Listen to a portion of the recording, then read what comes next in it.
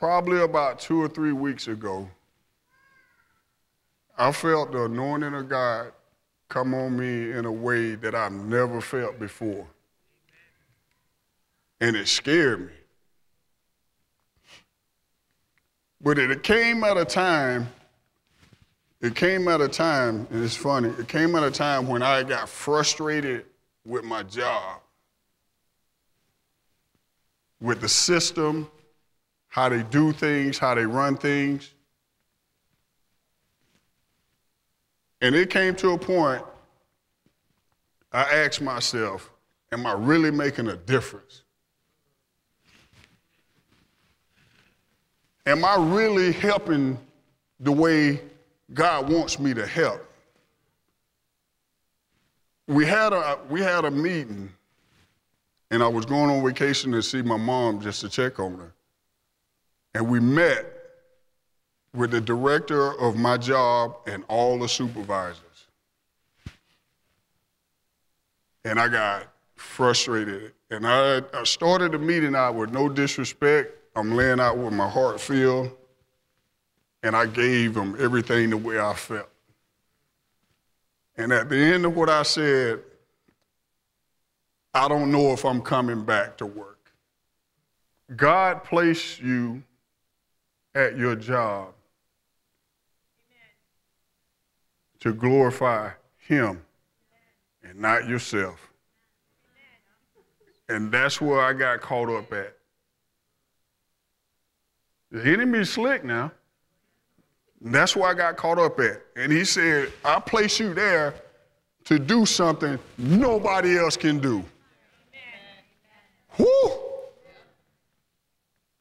That changed my whole perspective about my job, because I got caught up in trying to see the rewards. Get me? Right then. You want to see the rewards right then. Then Psalms 23 came into my mind and in my heart and in my spirit. The Lord is my shepherd. The Lord is my shepherd. Then I thought about the pandemic and everything that's going on. And the word valley stuck out into my spirit. And I liken it to what we're going through right now. We're in that dark valley. Perilous darkness is what they call it. But guess what? We have a shepherd in our valley. We have a shepherd in our valley. We're not alone. We're not. Sometimes it feels like it. That's the way I felt when I got frustrated at my job. I'm like, is there anybody else in this place that is a born-again, spirit-filled, Holy Ghost-filled, on fire for God believer? I was drained. I was tired. I was tired and drained. But we have a shepherd in our valley. We've always had a shepherd in our valley. Think about the times when you weren't a believer. You were doing your own thing. Me, personally, with the way I did what I did, the way I acted, the way I used football to glorify me, the way I took advantage of the gift that God gave me, that was supposed to be used to glorify Him, but I'm glorifying myself in clubs and bars and going all over the places and doing all kind of things. And I'm standing here in front of you right now. And that was before I got born again. I got to talk. I'm giving it to you like the Holy Spirit. Yeah, I didn't know where this was going. But look at your life. Look back over your life. Call to remember the things that you was in. You put yourself in. You did, not God. You put yourself in, and you hear.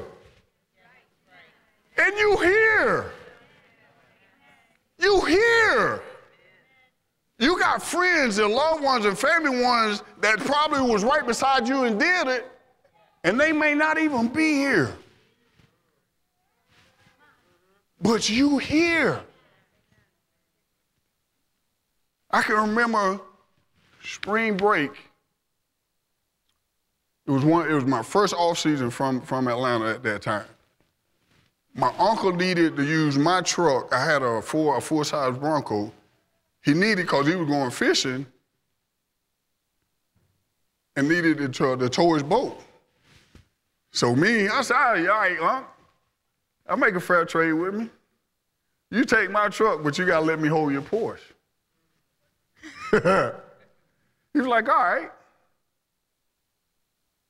When I got behind that wheel, and it's a 4-lane now, but it was a 2-lane highway from my hometown to Panama City Beach, was about 35, 40 minutes from me. I had a buddy of mine that just got a brand new truck. And we're coming back from Panama City after being down there for a week. Been drinking all day. And I get behind the wheel. I don't only get behind the wheel, I got behind the wheel and was running 144 miles an hour on a 2-lane highway. Passing cars, I'm going up a hill. I don't know what's coming over the hill, and I'm passing people, running 144 miles an hour. I was driving so fast, my buddy with his new truck, when he pulled in his yard, it was running hot. It was a brand new truck. The car got so light, the steering wheel, the whole car got light, and all it would have took is me to do just that, and I wouldn't be standing here before you right now. We got a shepherd in our valley. We got a shepherd in our valley. His plan is way better than our plan. His plan exceeds anybody's plan. You're not here by accident.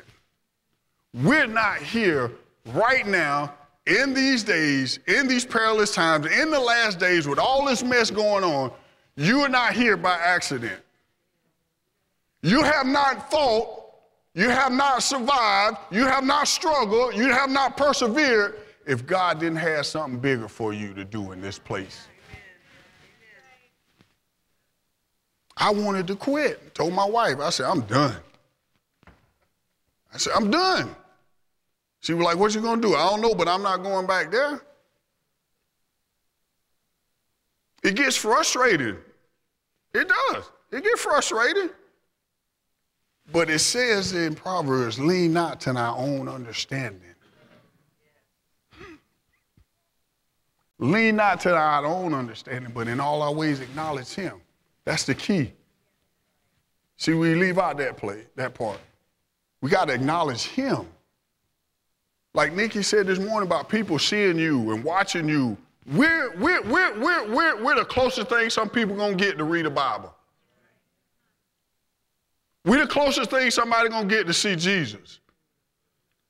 Trust me, I'm in a place at my job, and it's darkness 24 hours, 365 days a year. Trust me. Trust me, the junk that I hear, the junk that I see, the junk that I gotta endure. If it had not been for the Lord,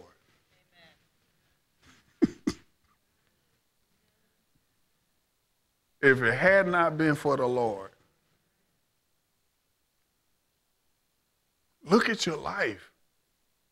Look at it. Look how wonderful It may not have been the way you wanted. It may not have been perfect, but look back over your life. Remember, look at the things God has done. Despite all that we've done to him. When I was thinking about quitting, he said, how can you quit on these kids when I never quit on you? How can you quit on these kids when I hadn't quit on you? God got a way of getting our attention at the right time. And he got mine. We have a shepherd in our valley. When Moses was on the backside of the mountain, he got the sheep and he go and see God. And he's talking through him and he's looking at the bush that's on fire, but it's not being consumed. The bush is on fire, but it's not being consumed. We're in the fire, but we're not being consumed. May feel like it because it get hot. Them situations get hot. But we're in the fire, but we're not being consumed. But then you get the fire of God on us. You get the anointing. And I thought about it. What happens when the fire goes out? That's when the work comes. What happens when the fire goes out? When you're on fire for God, remember when the first time when you got saved, you wanted to just save everybody. Hey, how you doing? How you doing? I mean, I'm a Christian. You wanted to save everybody. What happened to that? Kind of quiet. I'm talking to myself too. I'm not exempt. What happened? What happened to that fire? What happened to that fire? We need it now more than ever. Everything that the unbeliever believes in is being pushed in our face.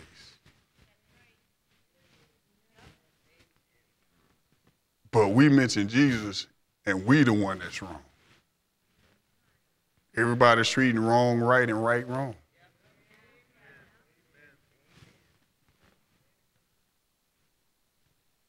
I'm not saying be aggressive and hammer people, but like Nikki said this morning during prayer, walk your walk. Let your light shine. Walk your walk and let light shine. It don't take much. Love, forgiveness, patience. Simple little things, but we make them hard. When Nikki said this morning to walk and let people see the change God done in you, I've had two teammates, two of them. One is when I played here with him with the Firebirds and in Grand Rapids. Phone rung, just pulled into work. And he said, Tebow, I need to talk to you. I was like, what's going on? I said, I just got to work. He said, I got to tell you something. He said, it happened a week ago, but I got to tell you. I said, what? I said, everything all right? He said, it could never been better. He said, I got born again a week ago. Hold on. He said, I watched you. I knew what type of guy you was before you changed your life. He said, and I watched.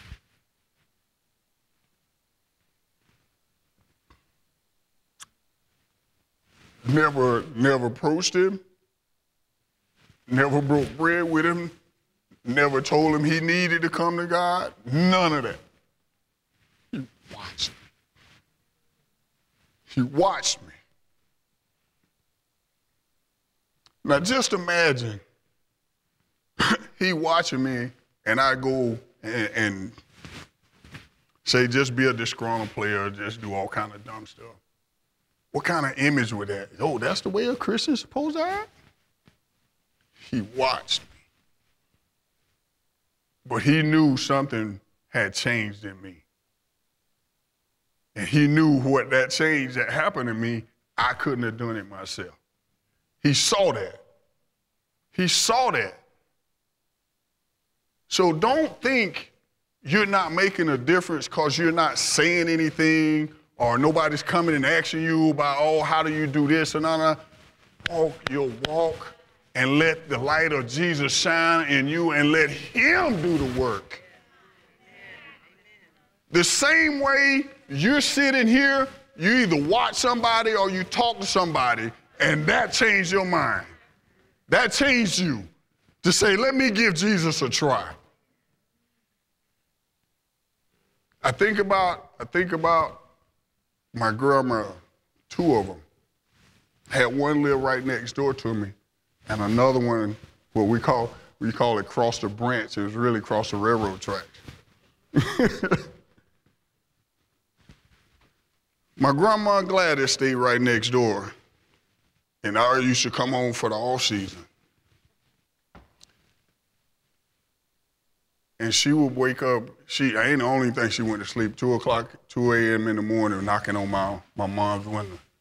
Blondie, you better slow him down. Blondie, they gonna drain him. He out here partying every night, drinking and driving up and down this highway. Better slow him down.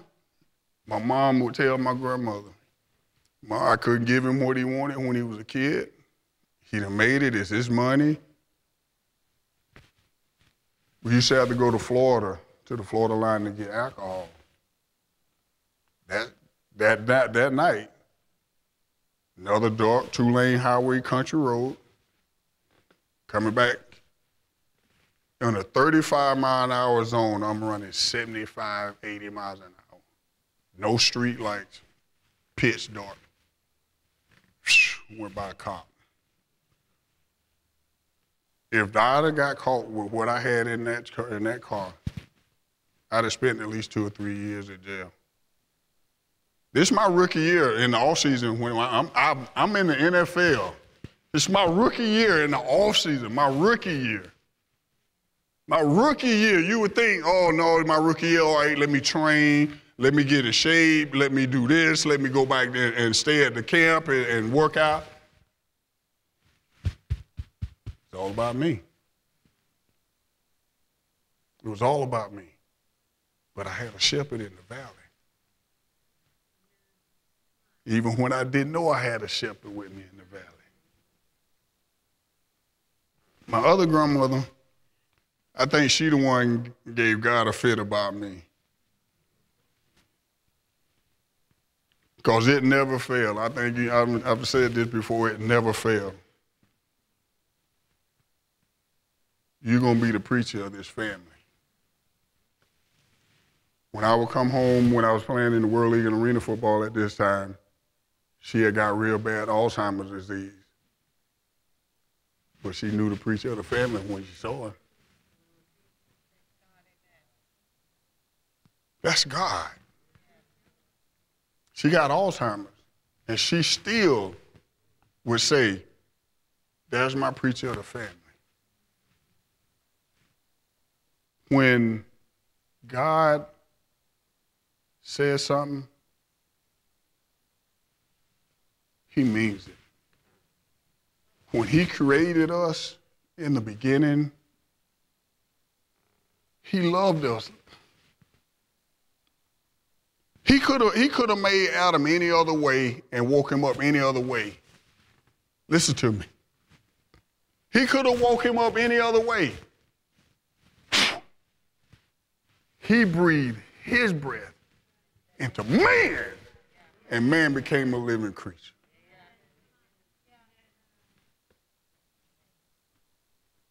He's God.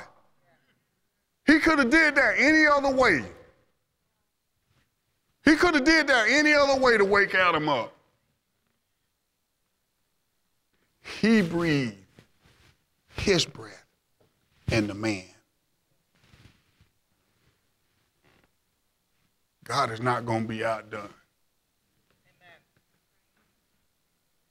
No matter what the news, what everything that's going on, all this mess going on that's being pushed in our face, God is not going to be outdone.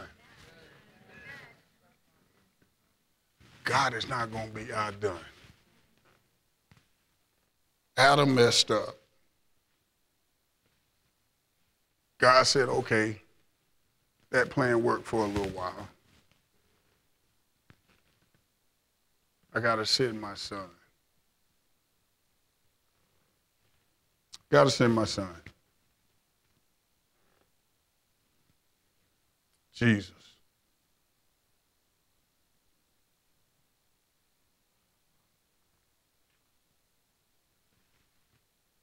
God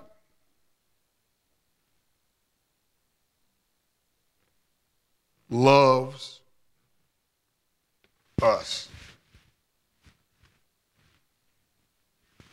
God loves us despite everything we do, everything we've done, everything that we thought about doing, everything that we're going to do and ain't thought about doing and going to do, and he still loves us.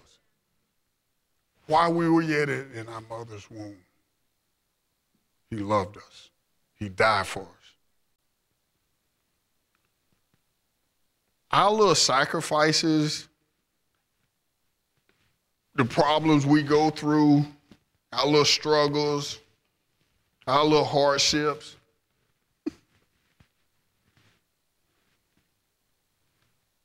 we got the answer. We got the answer.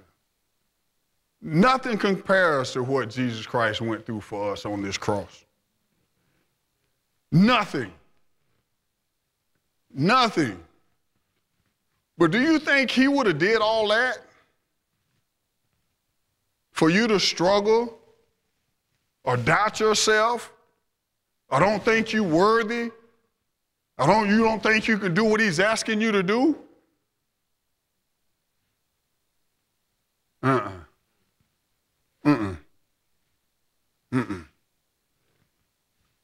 God is strategic in his plans.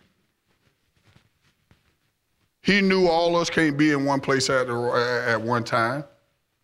So he's strategically placing us in different areas.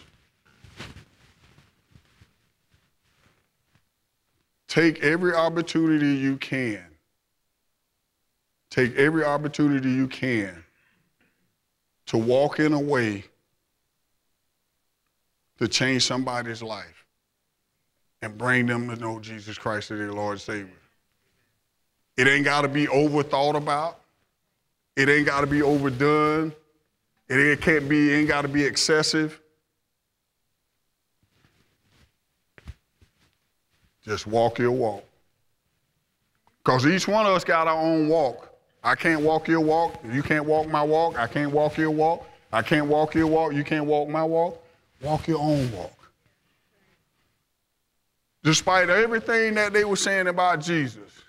Oh, he think he's that. Oh, he's hanging out with wine bibbers and tax collectors and all these other people. He just kept walking his walk. My second teammate, he called me about a year ago. Said, what's going on? You everything all right? The family, all right? He's like, yeah, everybody good. He said, man, I don't know what I was thinking. I said, what do you mean? He said, man, when I saw the way you were living your life and we was going to Bible study and I was still doing what I was doing, but you was, going home and doing what you needed to do. He said, man, I gave my life to Jesus Christ, man. And I said, what? And he said, Tony, I want to thank you. He said, I want to thank you for the way you walked and opened my eyes to see Jesus, who he truly was. I didn't do that. I didn't do that. He did it. He did it. He's a pastor now. Talking about seed, I remember when I was in the hospital, Pastor Paul told me, he said, Tony, you got a lot of seed out there.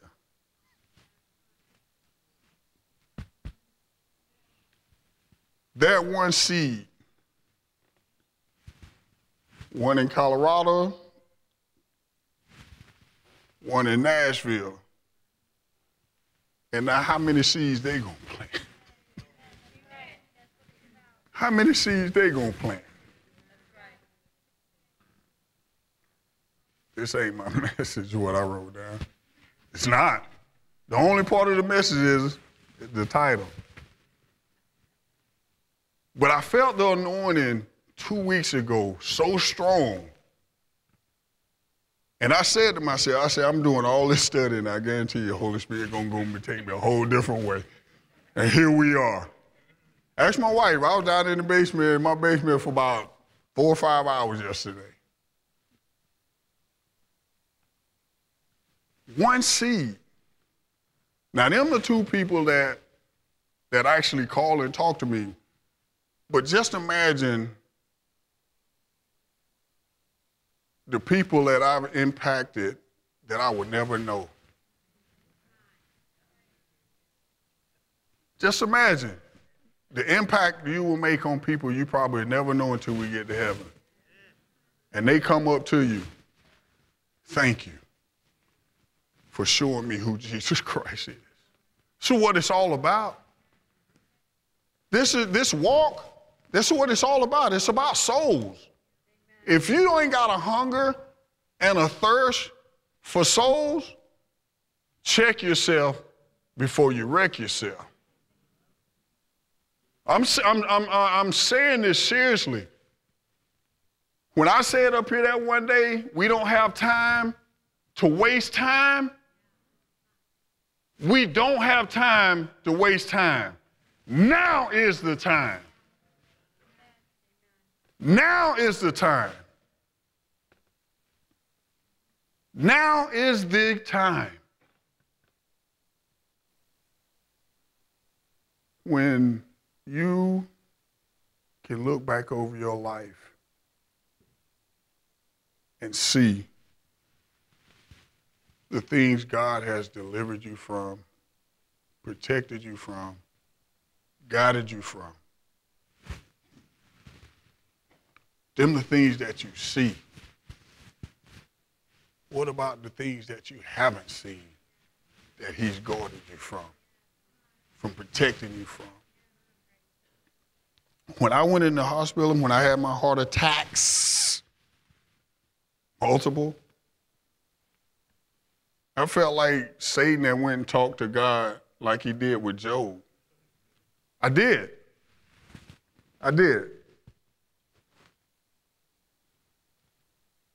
And when you said that about Psalm 91 and standing on it, I thought about that same thing with Paulie. But what do you do when you're in the fire and it feels like it's consuming you?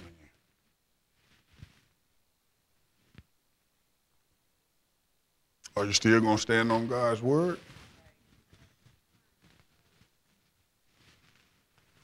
Are you still going to stand on God's word? I'm laying on my back, thinking I was going to have a quick, easy fix. Thought they was just going to go in and put the stents in, and I'd be like, let's go. Day in, day out.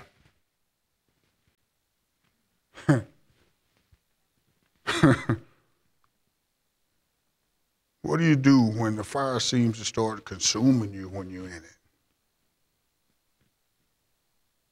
What do you do when it feels like the fire is consuming you when you're in it? Tell you what I did when my wife told me they was gonna have to crack this chest open. I started snatching stuff out. I'm like, no, ain't nobody cutting my chest open. No, I'm out of here. If I'd have been stubborn and got up out that hospital bed after they couldn't do stents with the blockage that I had in my heart, I wouldn't be here. I wouldn't be here. When you got 4 major arteries, 96% blocked, 94%, and I think the other 2 was like 90. 4 of them. I ate good when I was playing football, that's why.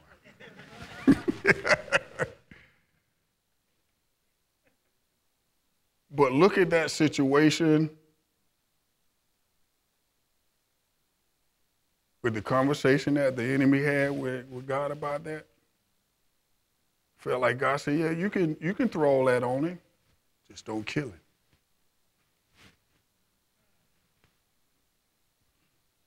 He got more work to do for me. He got more work to do for me. We got a shepherd in our valley. A good shepherd. A good shepherd. You're not alone. We're not alone. May feel like it sometimes, but we're not alone ever. Ever. Ever. We're never alone. Emmanuel. God with us. God with us.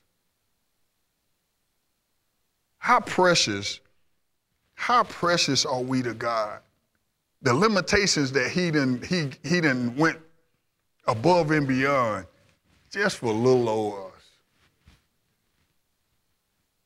Just for little old us. Just for little old us. But yet we get frustrated and mad and upset, sad, because somebody rejected us. Because somebody rejected us because what we were trying to give them, they didn't accept. How many times you rejected God before you became a Christian? I'm gonna leave that alone. Leave that alone. How many times you rejected people coming in and witnessing to you and you didn't come to Christ? I would go to Bible studies. And the Holy Spirit will move all over on me. This is for the games. I'm crying just like I cry now. And get on the field and act and talk like I ain't never heard nothing about Jesus. You be like, wait a minute, what? You were just crying in Bible study. Now you're out here, you bombing and do all kinds of stuff. That was rejected. But I had a shepherd in the valley. I had a shepherd in the valley. I had a shepherd in the valley watching over me. His rod and his staff was comforting me. When I got out there too far, even when I was a sinner, he would pull me back.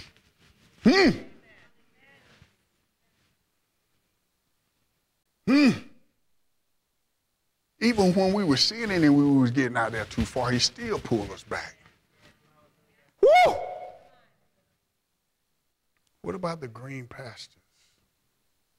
He maketh us lie down in green pastures. Shepherd in the valley.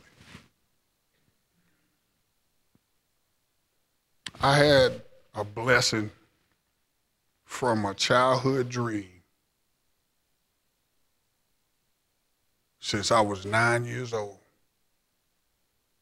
Told my mom I wanted to be a professional football player. God gifted me that talent. God gifted me the ability, the drive, the determination.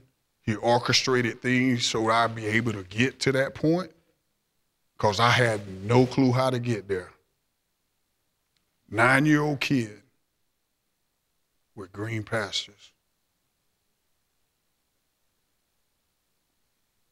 And I didn't even know Christ as my Lord and Savior. And he still worked it out. I didn't know about how to go to college. I didn't know how about to get a scholarship. I didn't know how to get recruited. I knew none of that. I had a shepherd in the valley that gave me green pastures that I knew nothing about. All God is simply saying is, trust me. Trust me. When you don't know what to do, when it's ugly, when it's on fire, trust me.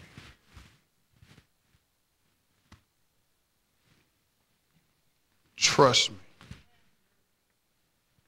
Trust me. It's easier said than done. It's easier said than done. But that's all God is asking, is just trust me. You trust in getting in your car, it's going to get you from point A to B. Trust when you sit in one of these chairs, it's going to hold you.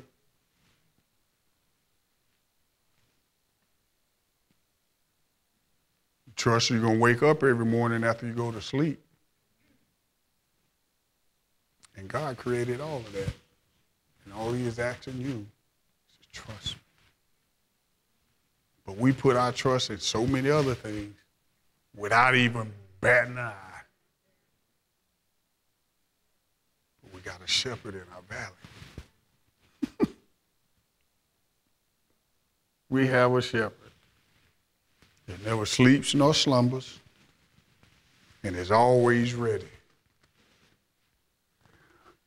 Okay, that's what the Holy Spirit was going to give you. I just want to read it. I'm going to read Psalms 23 in whole and stop a little places here and there. I'm going to read out the King James. The Lord is my shepherd. I shall not want. He makes me to lie down in green pastures. He leads me beside the still waters, and he restores my soul. He leads me in the path of righteousness for his name's sake. Not Tony, but his name's sake. I will fear no, yea, though I walk through the valley of the shadow of death, I will fear no evil, for you are with me. Your rod and your staff, they comfort me. You prepare a table before me in the presence of my enemies. You anoint my head with oil. My cups runs over. Surely, everybody says surely. Surely, goodness and mercy shall follow me all the days of my life, and I will dwell in the house of the Lord forever.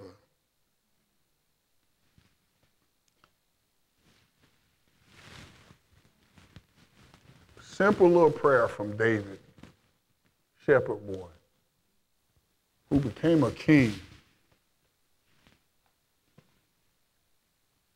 who was writing poetry. Poetry? Everybody's writing poetry. He's soft, man. David wasn't soft. He killing lions and scalping people and bringing them out. And, that ain't soft. That ain't a soft person. David, Shadrach, Meshach, and Abednego, Joseph, Job, just to think of a few. What they endured, what they stood for, how they never wavered. That's why I like reading those stories. I be trying to figure out. Wait, man, they had to give in something. They had to I don't know. But you look, read them. The 3 Hebrew boys. If God don't save me, but if not.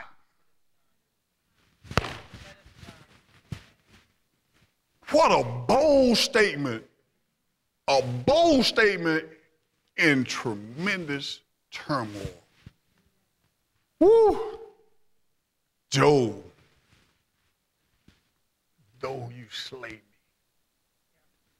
yet will I trust.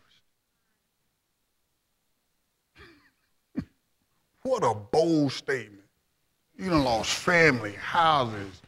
You got sickness and disease all over your body. Your friends telling you to curse God. Your wife telling you to curse God. Though he slay me, yet will I trust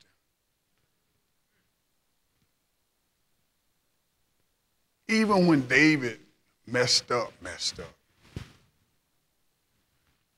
he had a shepherd in his valley. Even though he knew what he did, why he was doing it, he still thought into his heart, this is God I done did this to. I gotta repent. Gotta repent. Those stories, those testimonies, seeing that and seeing what I've went through, can you imagine you being brought to a fire that's been heated 7 times hotter, and the people that's taking you to the fire, and you still walking? Seriously, you going to be thrown in a fire, and the people that's taking you to the fire burn up before you get to the fire.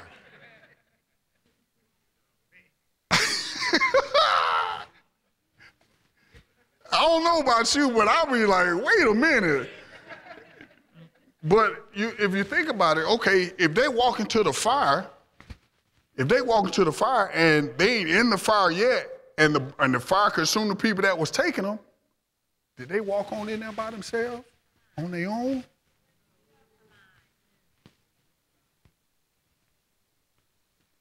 Did they make a choice to say, I'm going to show you who my God is, and I'm going to walk in here anyway and come out not even smelling like smoke? Woo! Bold. That's bold. I thought about that when I was reading. I was like, wait a minute. If they got consumed, the people that was with them, how did they end up in the fire anyway?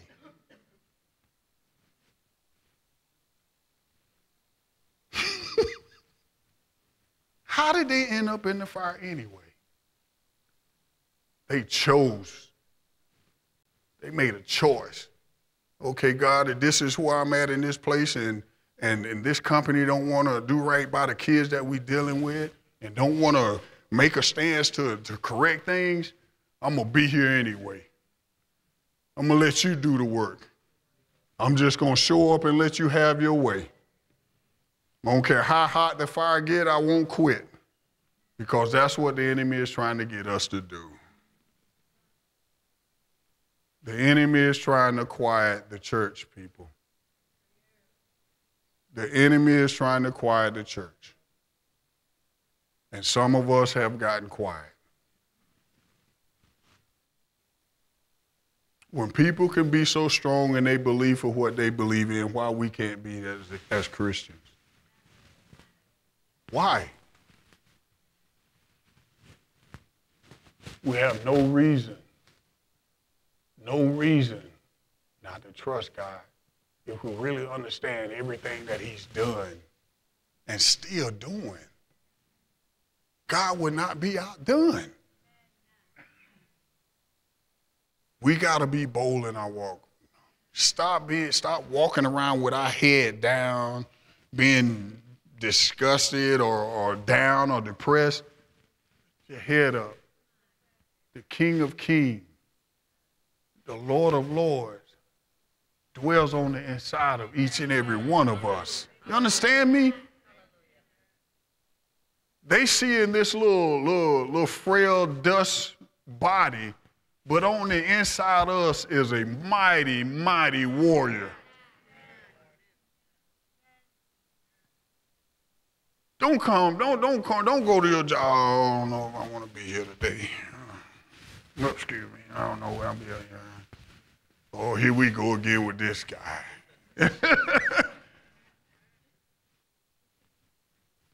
What kid did what today? I don't want to mess with him today. No.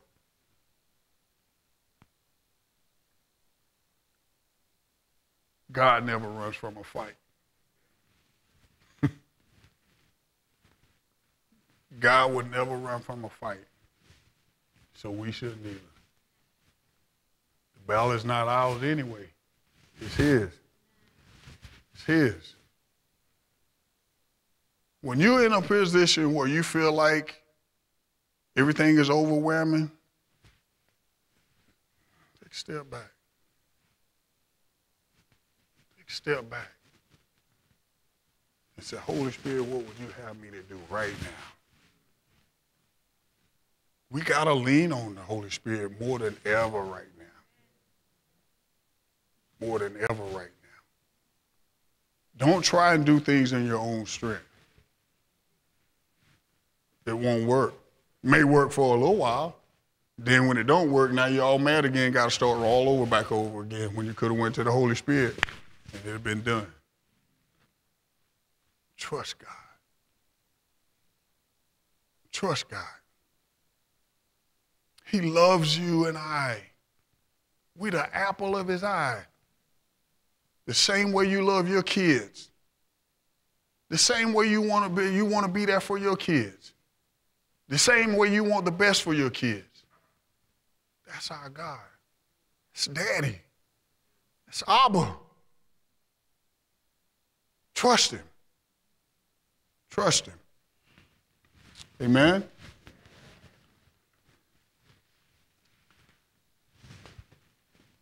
When God created you and I, we were born with everything we need to fulfill our assignment, and our gifts were built in by God. Every assignment he gives us, we're already equipped for it. The harder the battle, the more glorious the triumph. That is the cross.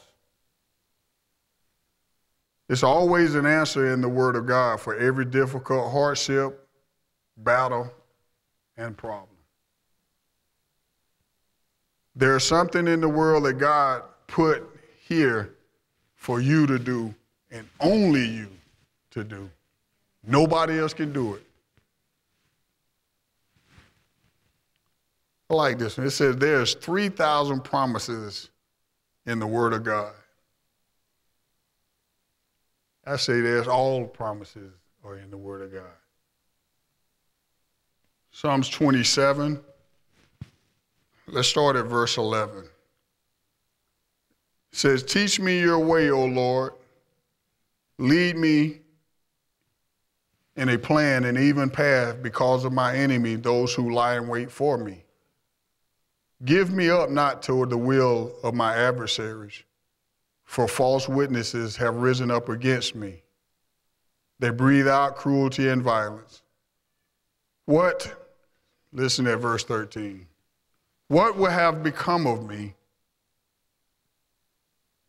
had not I believed that I would see the Lord's goodness in the land of the living? What would have become of me had I not believed that I would see the Lord's goodness in the land of the living? 14. Wait, hope for, and expect the Lord.